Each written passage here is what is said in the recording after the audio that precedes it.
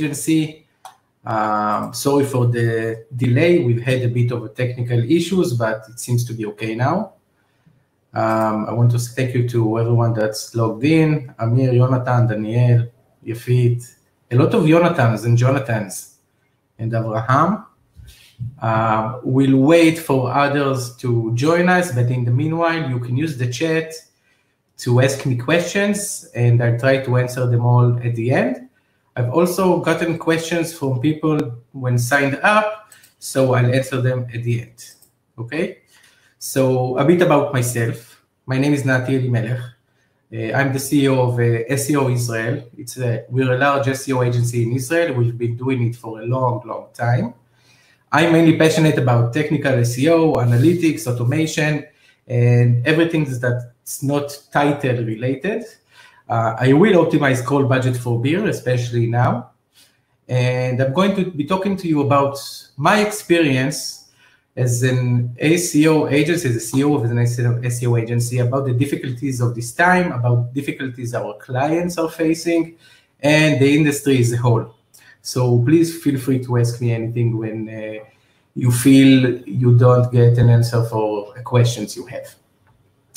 The first thing I want you guys to remember is that SEO is still SEO. The rules haven't changed. Everything is still the same when we go about doing our job. But search trends on Google have changed quite a bit.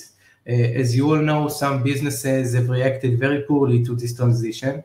Some people didn't even have a choice and their business can't operate. And basically, what we're trying to do is keep on working with the ones that are business as usual. Some businesses haven't been affected, and help other clients to adapt and capitalize on the changes to the market.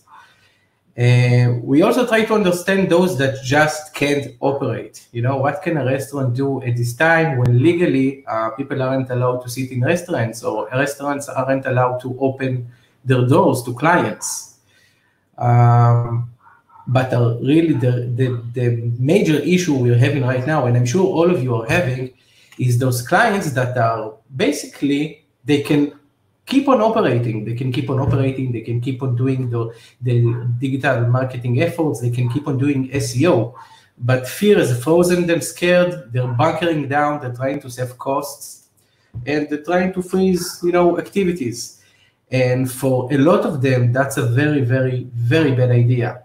Because one thing we all need to understand, the biggest issue with this crisis, basically, is not the virus itself. The virus is horrible, people are physically affected, but the ability, people can't actually go to brick and mortar businesses. They're scared for their jobs, for their income, so they're keeping their wallets very tight. They're not spending right now. But we need to remember that things will change, and they will probably change regardless of what we do, meaning the market will adapt, businesses will adapt, consumers will go and buy and start ordering things again, but it will probably be a slow process. And what we want to do, the challenge is to take those clients, those customers, those websites that are frozen with fear, and try to instill with them the notion that things will pick up. And when they pick up, we need to be there. We need to be there when people go back to search on Google. We need to be there when consumers start spending again. And it's best to do it while their customers are, their customers are still searching, but not really ready to purchase things right now. So we need to be patient, and we need to plan for the months ahead. Some will experience a boom if they're brave enough. I want you to look at the Google Trends for Tesco delivery. You all know that we've been using deliveries now. People really, really, really need food. They need everything else. They just can't get out of the house. So a lot of businesses, especially e-commerce, will experience a boom if they know how to handle it, if they know how to adapt or innovate to achieve growth or even stay afloat. All right? Everyone knows that Zoom and other tools are experiencing growth, but I want to show you how other fields, other areas are experiencing unexpected growth as well. The shift to working from home for a lot of people has created new demands. So we've seen the demand for Zoom, right? But look at CrossFit at home, look at home printer, look at office chair. Who knew that office chair would be a trending search on Google? But all of these represent opportunities. They represent opportunities for new clients, and they represent opportunities for upsell. They also represent opportunities for exposure, because if I'm an e-commerce website that sells sports gear and gym gear, I would like to get to these people that are fit crazy, and I want them to be able to train at home. So I'll try and sell them multi-trainers. I'll try to sell them TRX. I'll try to sell them other products that fit their new need. And the new need is to try and continue with our progress, with our life, but at home. Okay, so people need printers, people need office chairs, people need to work out at home. There are really a lot of opportunities here, though I fully understand that some businesses aren't able to operate at all due to legal restrictions, due to movement restrictions, due to chain of supplies interruptions. A lot really can't operate, but some really can take advantage of the situation. Some will take time to recover because there's lowered consumer demand. There are special restrictions. If you look at sport news, if you look at restaurants, if you look at a lot of other businesses, they're experiencing a decline. That decline will probably go on and will gradually switch to an increase over time. But I wouldn't count on it being very quickly. We really don't know when this thing is going to be over. And those businesses need to think about new ways of producing revenue from their digital efforts. SEO will always be there. So even if it's sports news or restaurants are suffering right now, they need to remember that when things pick up, they still want to be first. They still want to get those users. They still want to get the traffic.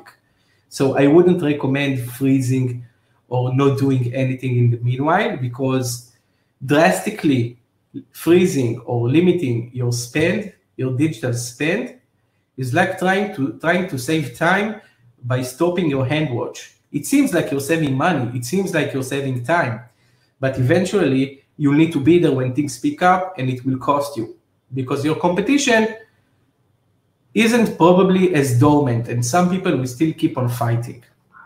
And I suggest your clients or you do the same.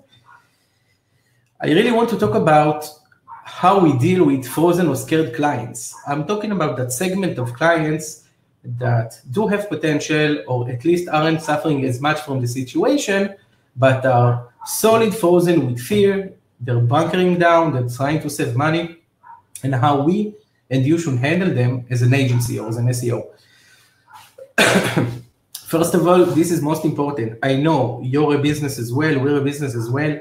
Everyone are looking out for income, everyone needs money, right? But I implore you, don't stick to your contracts.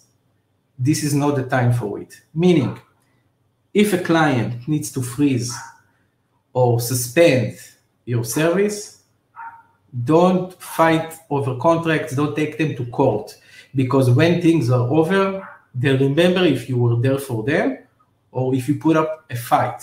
I can tell you from my own experience that suppliers that didn't try and even understand the situation are basically crossed over from me. I wouldn't return to using them when things are better. So be there for them now, so they'll be there for you later. Don't burn bridges, and try to mitigate the damage as much as you can, right? What I suggest is sometimes, if you're able, to go easy on the payments. Maybe we'll do SEO now and you pay me 3 or 4 months from now. As long as we keep activities ongoing, as long as we keep working on our rankings, as long as we work now to produce revenue later. Some of these clients won't listen because they're saying, okay, right now I have a problem. You're not my only supplier. I'm sending all of my workers home. And you can't really talk to them in this situation. It's very emotional. People are scared. So what I suggest is you keep track of organic traffic and work for an incline. Once you see that consumer demand is up, or any demand on Google is up, that's the time to talk to the client, to talk to the customer, tell them the demand is back. We need to get back to work. We're losing time. And SEO is a long-term effort. What we lose now, we won't be able to make up later. I also suggest using Google Trends to detect recovery or increasing demand related to your client's line of business.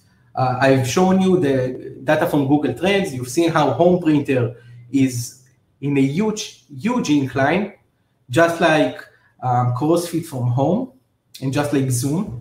So always keep up with Google Trends. Try to see if there are opportunities to strike or if there's a recovery or increase in the trend related to your clients' websites. That's the time to talk to them to say, we have an opportunity here, things are picking up, let's get to work.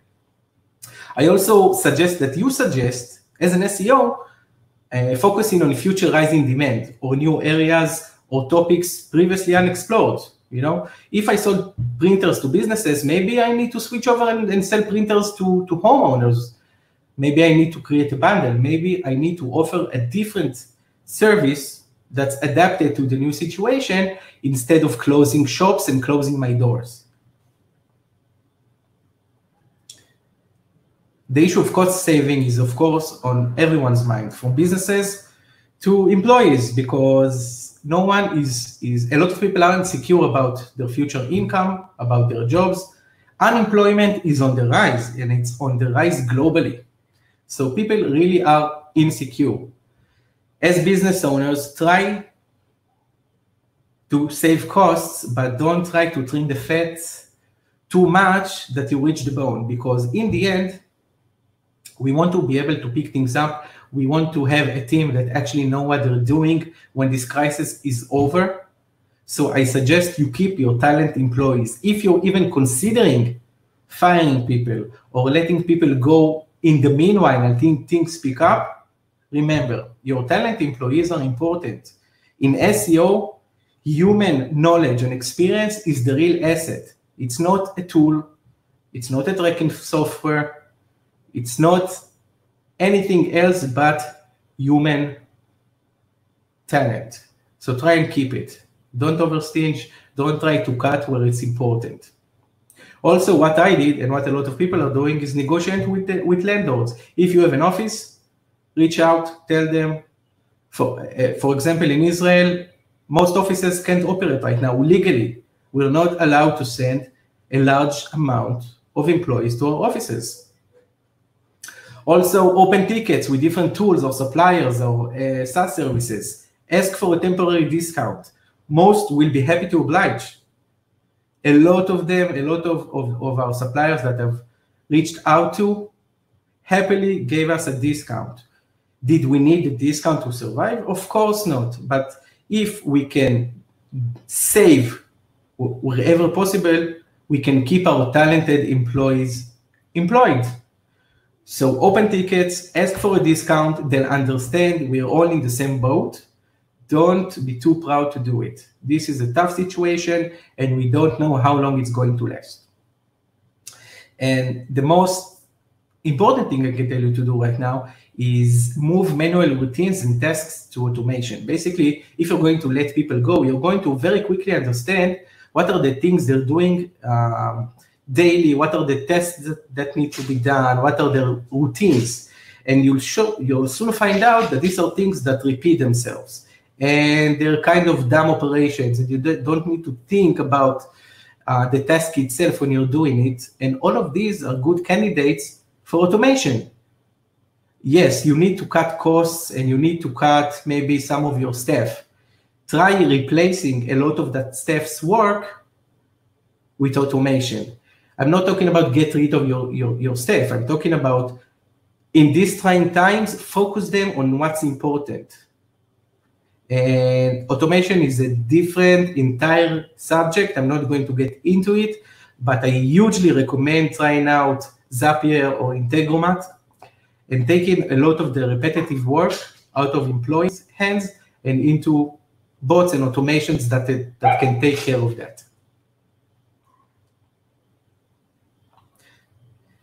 So we've saved some costs, we've talked to clients, and we do have less time to work now if we have less helping hands.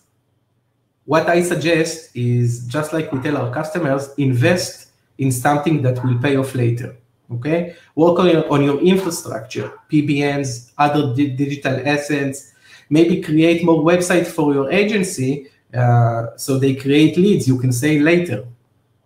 Adjust and optimize products and queries that are on the rise. I've shown you the example for printer before.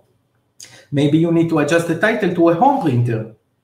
Maybe you need to start ranking for that instead of other very close variations, because people are searching more for another variant. I would also suggest rescheduling big future changes or upgrades that were supposed to happen in the future, like overhauling a major section on a website, doing code repairs, adding functionality, doing a lot of content work, all of these huge projects that usually take time to plan. That's the time to do it.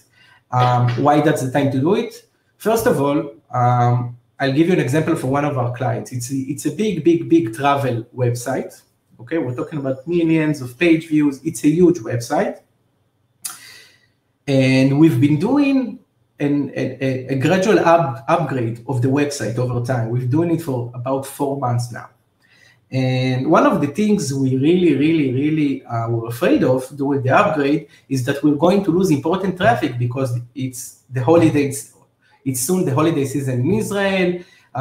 Spring, summer is coming up. It's a lot of relevant traffic, and we're afraid that making a big move will impact us, because big changes can sometimes manifest themselves in organic traffic drops. So right now, there's nothing to lose. There's not a lot to lose. That's the time to make those big changes, those scary changes, those changes that usually take a long time.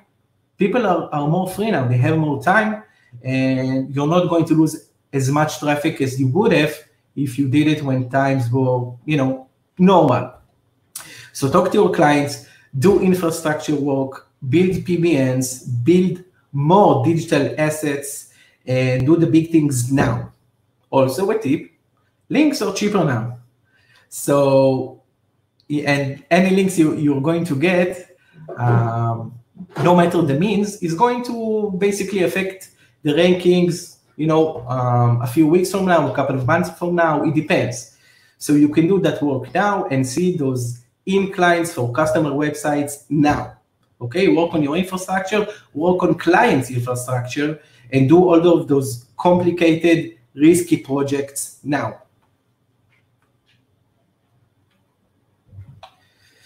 A bit for businesses or clients, I would really suggest keeping the SEO spice flowing. Means don't freeze your work, because as we've said, SEO is long-term. What you do now manifests itself. It could manifest itself in a few months from now when all of this is over. So keep on working. Work on renewed or new demand for products now for when the crisis is over. So try and think of what people will need when the crisis is over, because I can tell you one thing. I don't know when it's going to be over. I know one thing. Things will change, okay? The paradigm has changed. More people are working from home. A lot of small businesses have kind of been forced to move to digital, more e-commerce websites are up. People are starting to learn that working from home isn't a bad thing. I expect a rise in working from home. So like we talked about home printer and other stuff, I think we will never get back to normal. I think those queries, those searches will keep trending up to a certain point, but they will never get back to being as low as they have been before, because I think when this is over, more people will be working from home. So start working on new stuff now, make those long-awaited changes to your website Now development costs are down, link costs are down, creative costs are down. Everything costs less now because it's a crisis, so make use of it. I also suggest that you keep awareness while competition is dormant. This isn't strictly SEO because you need to understand that most brands are experiencing a drop in branded searches. SEO works, it's pull. So when the demand is low, I can't really pick up demand for a brand by doing SEO actions, but I can use Google My Business. I can use paid campaigns. I can use other channels to keep my awareness up, because if all of my other competition is dormant, they're not advertising. Yeah, they're not advertising. They're not doing anything. That's the time to strike, because when things pick up, the consumer will remember my brand, not my competitor's brand. So this is a golden opportunity, and I'll give you a hint why it's so important. Because right now, prices on the different paid channels are like they've never been for years. It's very low right now. It isn't SEO, but it will help your SEO efforts. So I highly recommend doing it, keeping the awareness up. Right now, if you don't have anything to sell, don't sell it. Just let people keep seeing your brand and hope for them to remember you when the time is right. Small businesses that don't have e-commerce activities yet, that's the time, okay? As I said, everything is cheaper now. Consumers, I think e-commerce is the field that will greatly benefit from this change in paradigm. So most businesses will move to e-commerce. They will adapt e-commerce capabilities. And if you haven't done so, I really think you should start on thinking about how to approach this. There's no better time, literally. So consumers are trying to save money. Yeah, they don't really want to spend right now. You don't want to spend right now. You're consumers yourselves, and you're keeping a tight wallet. As a business, we advise our customers to adjust their offerings, okay? Let's say our customers don't sell, masks, they don't sell anything COVID-19 related, but they are trying to sell their usual products or services. What I'm saying is, don't try to sell your usual products, your usual offerings. Adjust them to the situation. Offer affordable shipping. Even if you haven't done shipping before, start doing it, okay? I know of toy stores that started shipping to homes because parents are cooped up with their children at home. They need something to keep them busy. So all of a sudden, small toy stores starting doing shipping, providing shipping to their customers. My local grocer allows me to order using WhatsApp, and I get my order. Why? Because they don't have an e-commerce system yet, but they improvised. If they didn't have the ability to order using WhatsApp, I wouldn't have ordered from them. So even when things aren't perfect, even when you don't have the right infrastructure, you can improvise and find a way to get your product to your customer. I would also suggest creating product bundles, especially for work from homes. Like if you sold electronic gear or office supplies, I would create a bundle for printer plus webcam plus microphone plus paper for the printer. Try to think of what people actually need, what you need, because you're doing it right now when they work from home. Not just for work purposes, but for their everyday activities at home. We're cooped up at home. We're doing it for 24 hours, a lot of us. So we need to get away from the kids. We need something to distract them. We need proper tools. We need someone to ship things to us that didn't need shipping before. Keep your head open and start delivering new solutions to your customers based on the situation. I would also try and offer pay now, get later sales. I don't think it will work for the travel industry right now, but even if you have a chain of supply disruption, if you can't actually get the product to the customer now, what I would suggest is a pay now, get later sale with deep discount. For example, order now, get it in 2 months, and you'll save 40%. For example, one thing never changes. That's parenthood and birth. Babies are going to keep on being born, and in 9 months, I assure you, a lot of babies will be born. So certain areas will experience a boom. What you can do is start selling now, because a baby's due date isn't going to change because of the Corona crisis. If you're making like baby furniture, sell it now. You know the date. Parents will still need to buy these things. They can't avoid it. So offer it now, give them a big discount, keep your cash flow healthy, and they get the discount that otherwise they wouldn't get until Black Friday, for example. It works on certain products that consumers really have to buy. Okay, a baby coat isn't a luxury product. It's needed. So try and sell it now instead of competing with all the rest later. I would also say that you need to work on growth for your mailing lists, your wish lists, and waiting lists. If you can provide it now, make people or encourage people to leave their details now. You'll get back to them later using email marketing, using notifications. So all of your organic traffic, if it's not going to sell on your e-commerce website, for example, try and navigate and channel the traffic to a place when you can monetize later. So all of these waiting lists and mailing lists are perfect for that. I would also suggest offering online alternatives to your services. If you do courses, suggest online courses. If you're a consultant, how about video consultancy? If you're an academic institute, offer remote study. There are a lot of things, and these are chances to evolve. This is a worldwide pilot about work from home, and we're a part of it, and we can either capitalize on the new opportunities. We can also go about on our business as usual, or we can stop everything, and when everything picks up, we have nothing, and we need to start over again. So think hard about what people actually need right now and what they're going to need in a few months and maybe later on. Try and sell it now, or try and get them into your system now so you can sell it to them later. I also think that people really need to update the Google My Business listing. While demand for brand is low, branded searches are quite low right now, Google My Business is still a great way to communicate sales and changes due to the crisis directly to customers.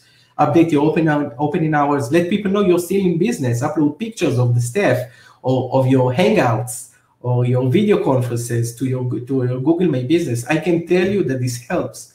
Okay, post things, let customers know you make deliveries, even in the business name if you have to. Google allows that now. Publish products and deals directly in Google My Business. You need everything possible to get them to click on your property and to contact you now. So if you have pay now, get later with deep discount sale, Google My Business is exactly the place to promote it. That's what I think about actually handling the situation SEO-wise. I can tell you SEO is still SEO, but we really don't know when this thing is going to end, when people are going to wake up, when consumers are going to start consuming, and where businesses are going to get back to work, even gradually. Until then, I highly recommend that you learn how to work in teams. We're a company with about between 25 and 30 employees. Of course, that changes over time, and we've been forced to work remotely. So luckily for us, what we did is a week before all the restrictions began, we sent everyone home without changing their schedule and told them, you work from home now for this day, for today only. We found out what's missing, what's the gear missing, what the problems are, and we took care of them before we had to work from home. So right now, I'm going to share with you a few of the tools we use to be able to communicate properly, and a few tips. If you have any questions, feel free to use the chat to ask me, and I'll answer it shortly. So what we do is we use Microsoft Teams or Zoom for meetings. We use Microsoft Teams for internal communications because it works well with our Exchange server. And we use Zoom for external meetings with clients, with new prospects, with suppliers, with people outside of the organization. It works very, very well. And we're actually surprised how well it works. I think a lot of people will consider moving back to the office when it's done. I'm not sure everyone will move back to offices. I really think this is making a huge change on how we work from home. You can also use Hangouts for internal communications. What we like to do to keep the staff motivated and to keep everyone actually, feeling that they're working in a team, we conduct 2 dailies every day. Each morning, there's a daily video conference with everyone in the team for up to 30 minutes.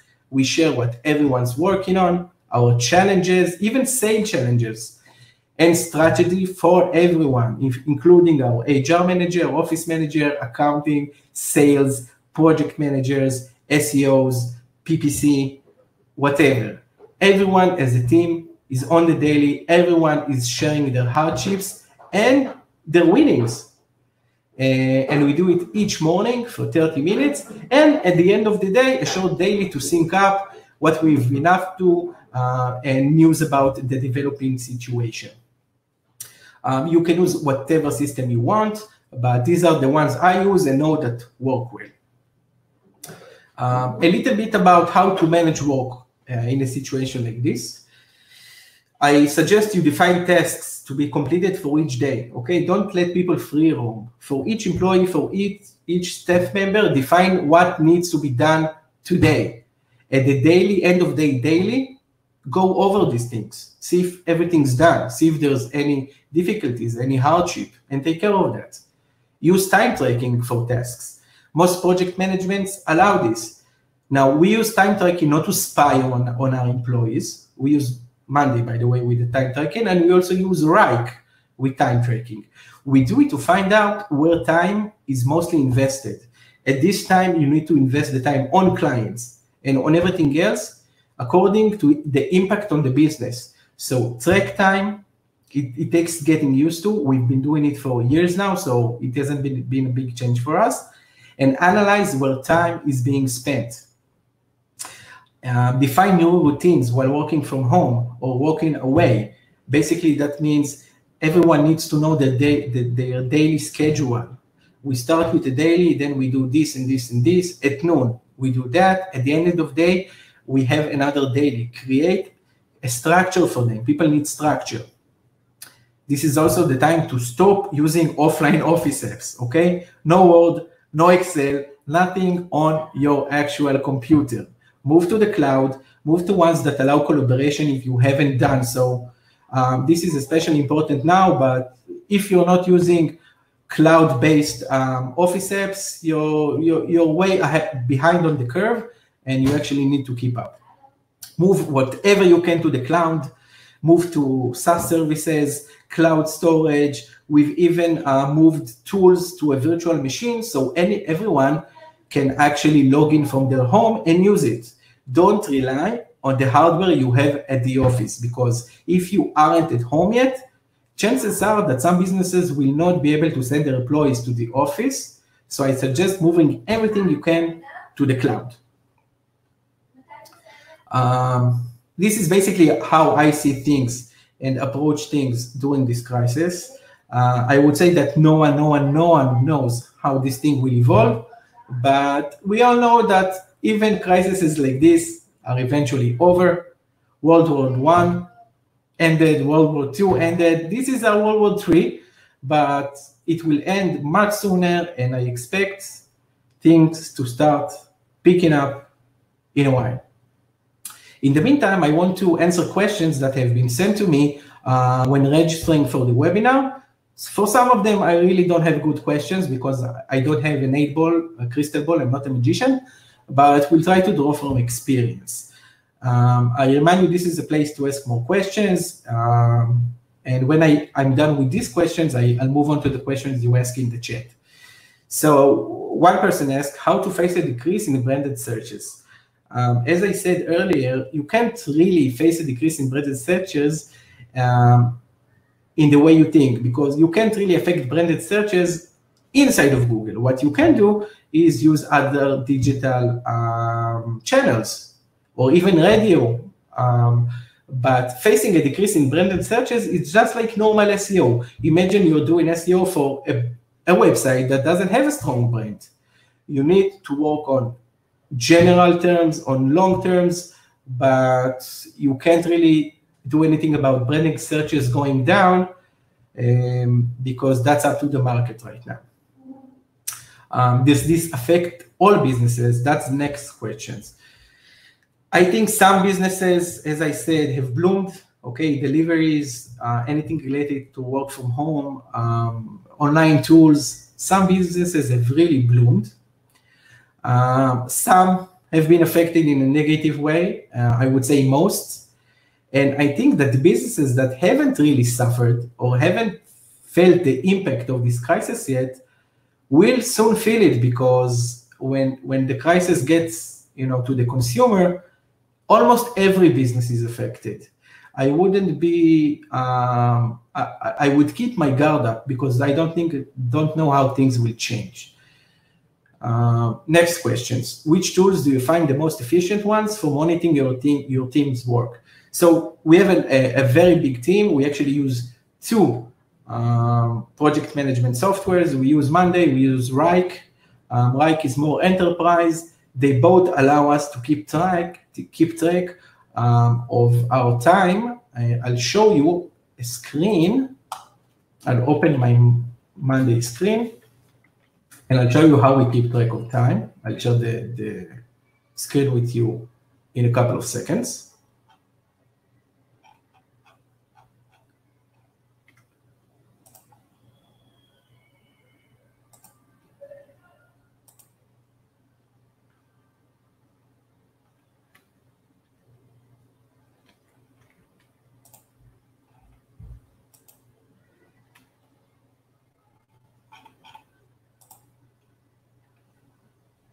One second, we're waiting for it to update.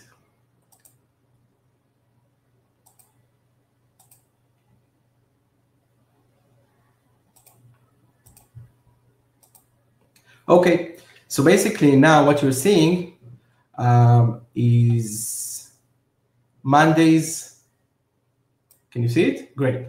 Monday's ability to track time. This says time tracking. Everything we need to do is divided to tasks, and whenever someone works on it, we start measuring time. When we see that a lot of time is spent on things that aren't very productive, we usually put a stop to it or try to redirect efforts. So most of the project management tools nowadays have built-in time tracking abilities. That's up to you which one you want to use. I wouldn't recommend using software that tells you when people have been on Facebook or which website they've used. There's so much you can do and track without actually making your staff feel underappreciated and that you don't trust them. So track it in order to improve, not in order to know what everyone's doing from home. About maintaining a work atmosphere when everyone is working from home, do what I told you. Conduct at least one daily each day. Have everyone go on video, even if they're not talking, have everyone go on video, at least say good morning, talk to people, talk about what you plan on doing for the rest of the day, encourage other people to talk about it, so you can keep team spirits up and still feel like you're working as a team, even though everyone is stuck at home. That's basically my take on it. There's not much more you can do. And I have one last question.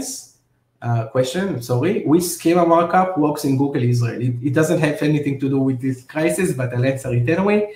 So Israel, as some of you may know, is a bit different. Google is a bit different. Most features and schemas don't don't manifest themselves as rich results in Google Israel, but some do. The ones that usually do are, of course, breadcrumbs. We're talking about images in search results. We're talking about FAQ schema. We're talking about product schemas. But there are a lot of elements that we don't see in Google Israel. For example, how-to schemas. I don't see them in Google Israel. AMP-related elements don't work as good as well as in Israel. But things are changing. More and more schemas are released. More and more of them are spreading out to the rest of the countries that are in the United States. And that's basically my answer for that. I love schemas. I really try to keep up with all the new ones being released. I'm a huge fan of marking your data and making Google understand it. And if that manifests itself in a SERP position that gets higher CTR, all the better. Those are the questions I got so far. Does anyone have any other questions you want me to answer about the situation or SEO? Great, so I think I've answered all the questions. Thank you all for coming today and being there. If you have any more questions, you can reach out to me in a private message and I'll try to help out. Stay safe, be well, and don't be too scared to continue working and to push your clients to achieve new objectives. And if you freeze, your clients will freeze. So be brave, push on, and stay safe. Thank you, everyone.